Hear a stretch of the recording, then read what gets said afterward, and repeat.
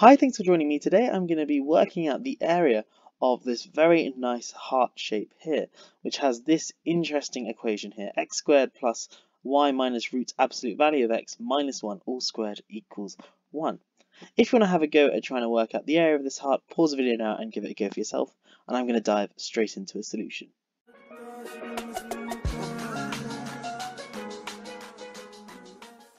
Okay, so the way that we're going to work out this area is by using some calculus. The first thing we're going to do is make y the subject of the formula here. So taking the x squared onto that side and then square rooting, we get y minus the square root of the absolute value of x minus 1 is plus or minus the square root of 1 minus x squared.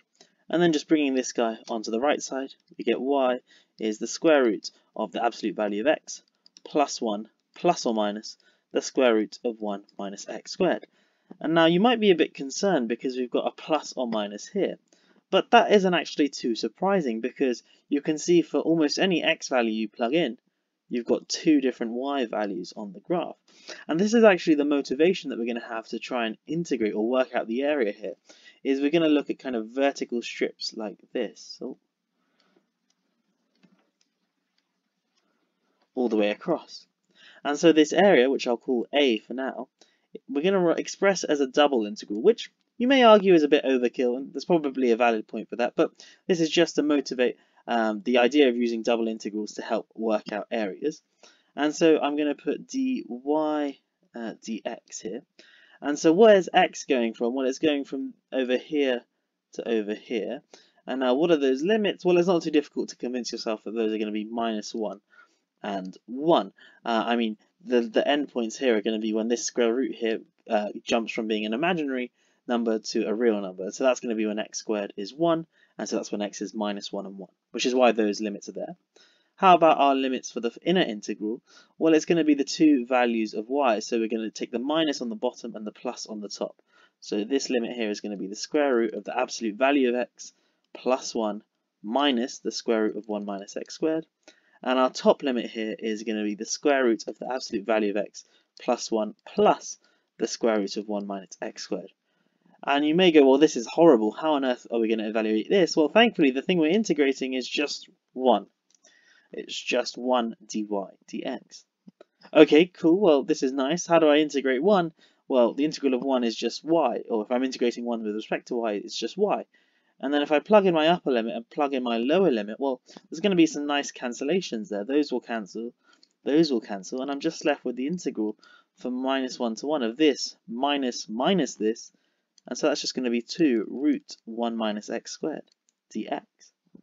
Very nice. So we get that this area, the area of this heart, is just equal to this integral here.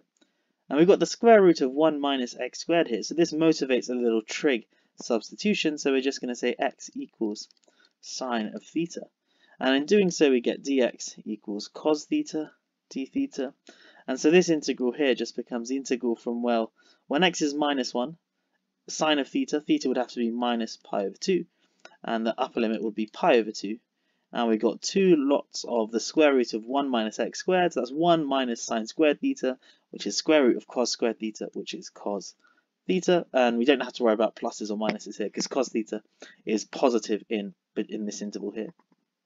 And then dx is just cos theta again, so we get 2 cos squared theta d theta.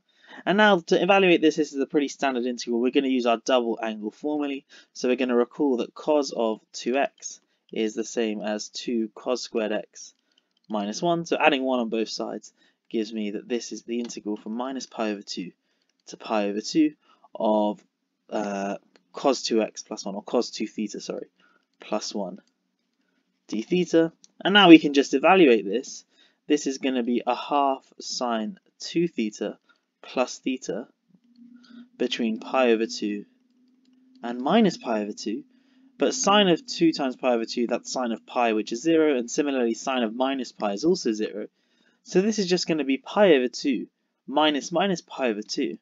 And beautifully, this equals pi, which is pretty nice. The area of this heart here actually equals pi. But that's actually not all that's interesting here. We've worked out that this area here is pi, but we can actually notice something here. going back to this cancellation that we had here and here, this root x plus 1, so the root absolute value of x plus 1 and the root absolute value of x plus 1, they came from up here. They came from the thing inside the bracket with y, and they didn't really matter at all, because they ended up cancelling out. And this begs the question, well, what other shapes do we get when we change this thing to something else? Because using the exact same argument, the area of those shapes would be pi.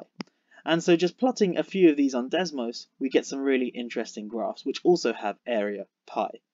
Okay, so here's just a few examples of some of the graphs you get just by perturbing the function next to y. So if I make it tan of the square root of the absolute value of x in there, you get this heart pretty similar. If you change the tan for e to the absolute value of x, you still kind of get this heart-ish shape.